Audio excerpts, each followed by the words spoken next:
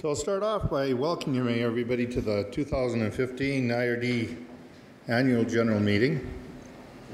It's certainly been an exciting year for IRD and for our business in general.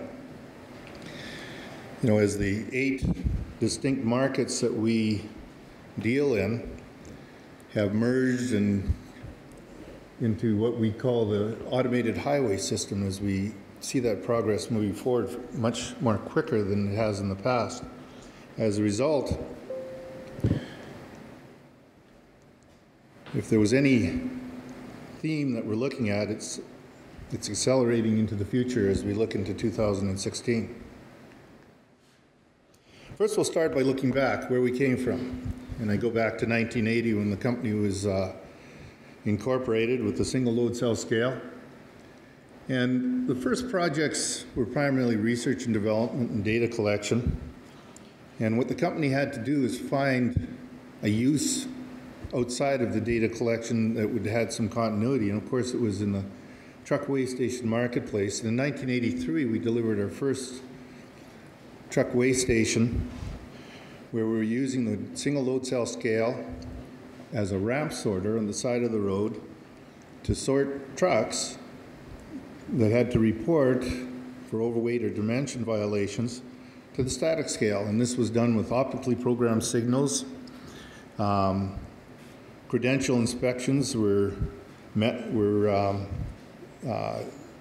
sporadic at the best.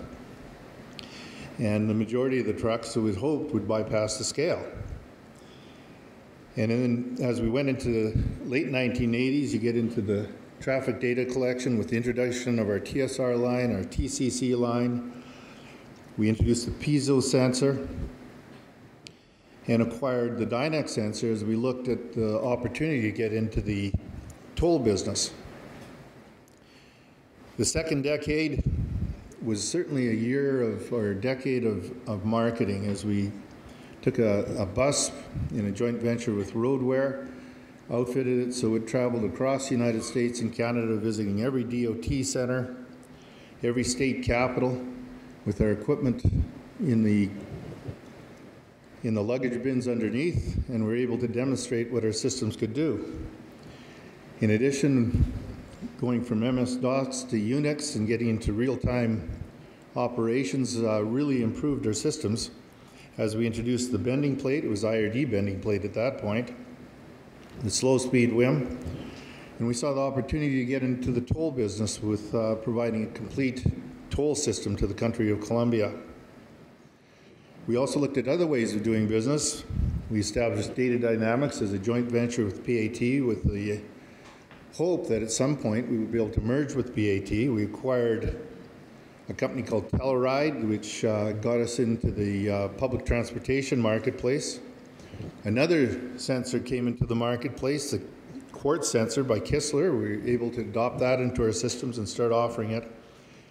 But most interesting, we got into, we delivered the first automated truck weigh station in the main lanes. And in that system, we incorporated wireless communication, automatic vehicle identification, so that we were not only sorting trucks on dimensions out in the main lanes of the highway, we're also on the credentials as identified out of their electronic license plate.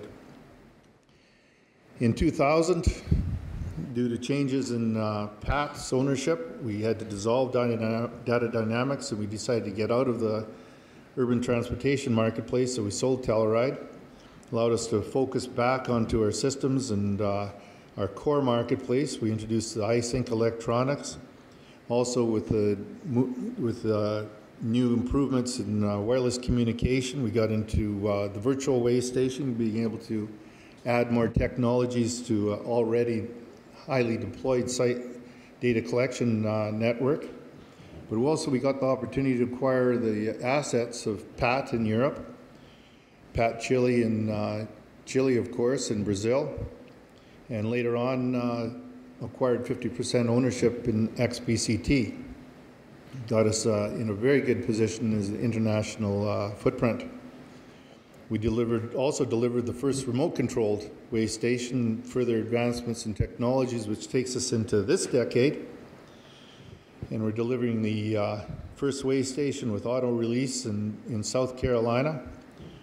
Introduced the improvements to our saw, but most importantly, through our R&D, we hope to introduce by the end of this year our vector suite of sensors, and I'll talk a little bit more about that later on in our R&D section. But to date, IRD has delivered $750 million worth of products and services, over 1,000 lanes of single load cell scales, over 50,000 Dynex sensors, 6,800 bending plates, 10,000 piezo sensors, 3,500 Kistler sensors with over 17,000 lanes of vehicle and weigh motion sensors. Quite an accomplishment for a company that started off in the basement of Art and Mark's house and grew to be an international corporation through our own organic growth as well as acquisitions. And that's only possible by the strengths of the company, our expert and proven experienced team, our intellectual property, which was developed by our team, our broad range of technologies and products and markets, our know-how, our international footprint, and probably something that we should all really be proud of is our international reputation and position in the marketplace. In many ways, there was IRD before there was ITS. All started by that core R&D and ongoing R&D, driving innovation, and the various products that we've developed and successfully introduced into the marketplace.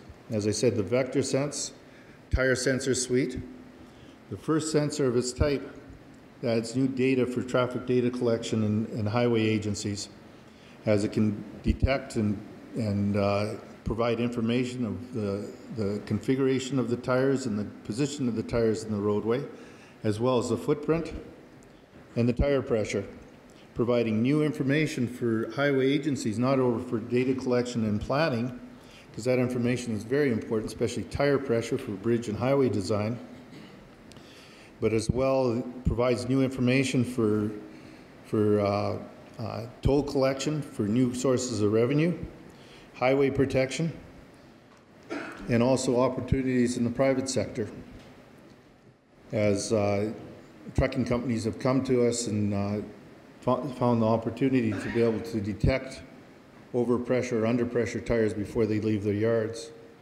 In addition, we've been able to add new capabilities to our recurring revenue, our service revenue, and the ability to be able to monitor the components and the sensors at all of our sites so that we can be more effective at delivering our service contracts and provide more value to our customers while managing the costs of doing this business. It's a very important part of our business moving forward.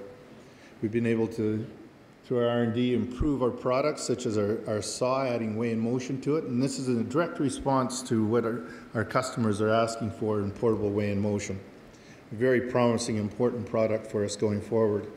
Machine vision has advanced considerably, and so we've been able to, in addition to LPR and OCR, optical character recognition on license plates, incorporate hazmat placard readers for monitoring and tracking hazardous materials being hauled on the interstate systems in the United States and then across Canada.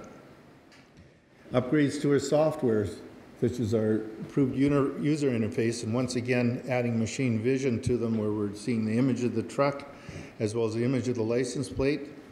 And hopefully by the end of the year or early next year, we're going to be adding the data from the Vector Sense as they're being deployed out in our existing installed base. Important part of our business is partnerships. We've recently introduced the Comport product, which for access control and vehicle inspection in the security markets, a market that we have some very high expectations and believe there's going to be applications in our core business, such as our CBO marketplace, as well as border crossing. We're pretty excited about the opportunity of that.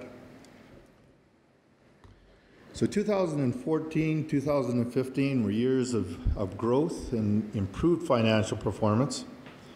It's all recognition of maturity of our marketplace and deployment of systems as ITS has become an integral portion of the highway infrastructure programs that are going forward by highway agencies, not only in the United States and Canada, but worldwide.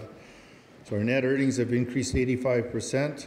Revenues are up 29%, approaching 60 million. EBITDA, earnings before interest, taxes, depreciation, and amortization, which is an important number to us because it gives us an indication of the cash in the company, resulting in a stronger financial position with $11.3 million of working capital and a strong outlook for continued growth, both short-term and long-term.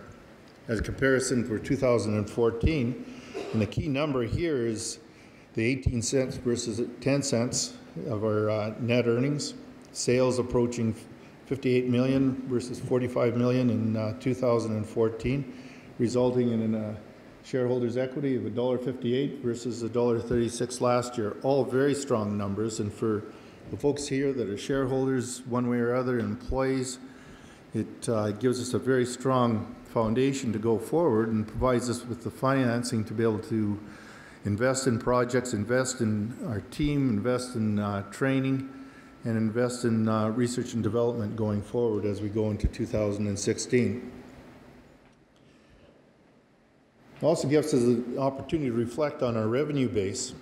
There are 8 parallel, very complementary marketplaces, and they have a lot of opportunity going forward.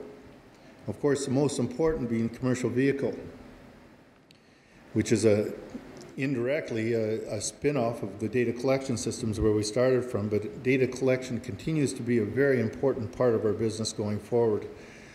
Of course, toll systems, we see tremendous opportunities, and we certainly see the opportunity for growth in the percentage of toll systems going forward.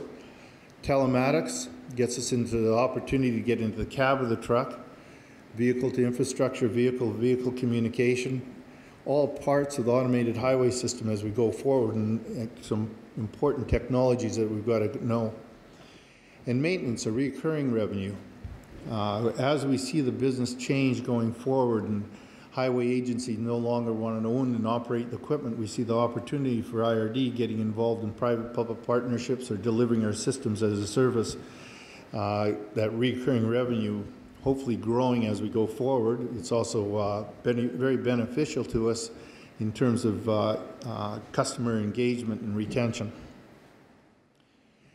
Geographic area, we made a strategic decisions a number of years ago to reduce the dependence upon one main customer when 95% of our business was in the United States, to explore the offshore marketplace. Of course, the acquisition of PAT's worldwide operations really helped us in that regard, but also our own investments in working with our partners. So that offshore now composes 27%, down a little bit from 2014, but certainly an area that we expect to see to grow as fast and in the longer term could actually increase over top of the growth or the percentage of our Canada and US. A lot of opportunity there, and we feel that we're in a very good position. Q1 is another growth quarter, an important quarter to us, because traditionally the first quarter has always been very challenging to us, and if we had a loss in the first quarter, which is traditionally what's happened, we've always been in a catch-up position going into the second quarter. The international footprint, certainly the weather this year in North America helped, but I think a bigger component is the mix of projects we had and the type of projects that we had that moved us from 2014, where we had a break-even year first quarter, to this year we have a profit of 3 cents in the first quarter. So we see continued growth, $15 million in the first quarter in sales versus $11 million a year before. As I said before, 3 cents versus 0 cents. We've really got to watch our gross margin. Our gross margin target is north of 30%, and we see the opportunity as we go forward, moving that up into 35%, and hopefully in the long term, 40% is our recurring revenue, and we get to charge more for our proprietary technologies such as the Vector, and we get that out into the marketplace. So what does that mean to you? Once again, for the shareholders and for the employees, it's security. It's job security and strength. It's money that we can reinvest into the company and make it stronger and hopefully create a better return for the employees and the shareholders going forward. So this is our profile from the outside. And a firm by the name of Cantor, and it's been quite a few years since anybody from the outside has really taken a look at IRD, has done an analyst report. And it's been a very powerful document in the securities marketplace, taking a look at our shares, our growth opportunity. He took a look at our marketplace, the potential in our marketplace. He's taken a look at IRD as an organization and our strengths, our weaknesses, and produced a very positive look at IRD, a report that's available if you want a copy. Looking ahead, we believe we'll maintain our very strong position in our marketplace. We have a very positive long-term outlook for the company, consistent with the report that Cantor produced. We believe the strengths are global footprint, which enhances our future prospects. And as I said before, we believe that our international business is going to grow. We've got a diverse but complementary line of ITS products and systems. We have a strong, loyal, very engaged customer base worldwide and in the United States. We see that recurring revenue stream growing with a very high quality cash flow revenue stream.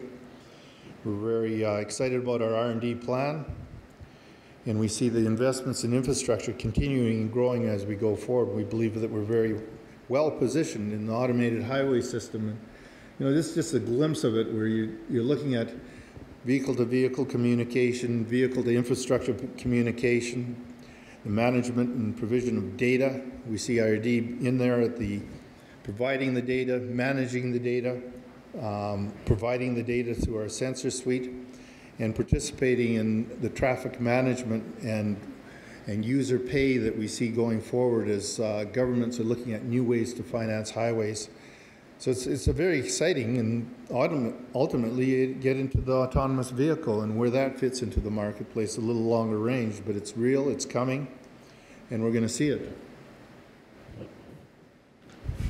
Our customers in our markets, they're diverse markets. We've got a diverse revenue stream, not dependent upon any one market, any one customer, which gives us a very a good position going forward. And as many ITS reports talk about, it's when ITS gets into the private sector and gets into the automated highway system that we're going to really see the growth and opportunities for IRD. And we believe we're very well positioned with the technologies and the systems, the customer base that we have right now. So we're sitting on a lot of game changers, a lot of opportunities for growth. Once again, investment in R&D will be an important part of our business going forward through controllers, sensors, and products. We see the concessionaires as user pay, tolls, and weight distance tax as a way of the future as highway agencies, and Canada included, United States. You're going to see more toll systems. The state of Oregon is already moving on a weight distance tax. Countries such as India, China, Korea already have Wimmet toll. We have other countries that are experimenting with it and considering it going forward, but you're going to see more user pay and how that works in financing highways. Infrastructure protection is always going to be there with billions of dollars invested in infrastructure. Highway agencies have no choice but continue to install systems to protect the infrastructure. And as international financial agencies such as the World Bank and Asia Bank enter into new developing countries, protection of the infrastructure is key in moving forward. And as I said, ITS delivered as a service, and with 35 to 45% of our revenue stream already there, we think we're in a very good position for that. And especially as you're looking at data and big data that's going to take to manage and operate these transportation systems. So our strategic growth plan, our long-term plan incorporates all of that, and it also incorporates some great opportunities for our team. Maintaining our corporate values, our vision statement, be a respected business partner, mission, deliver value to our customers, respect, responsibility, honesty, and innovation, and delivering customer satisfaction. And that's all built into the many things that we're doing with our ISO program, our lean program, core for safety, all important parts of our business in delivering good service to our customers going forward. And it's all built upon a great team, worldwide team, with our team in Saskatoon, in Spring Grove, Illinois, our team in China, our team in India, and of course Chile. Our team in India has been investing in a new business line as they're getting more and more engaged with our partner XCMG in the wire harness business, providing a good stable cash flow for that going forward. And all supported ultimately by a great board of directors who were voted in today. Ray Harris, Ray Cola, the two Rays, Mike Walton, Harvey Alton, Sharon Parker, led by Art Bergan. And we're excited about our board meeting tomorrow, and one in-person one we're going to have on the 30th and 31st, talking about where we're going and our plans with our long-term strategic plan going forward. So I thank everybody. Thank you.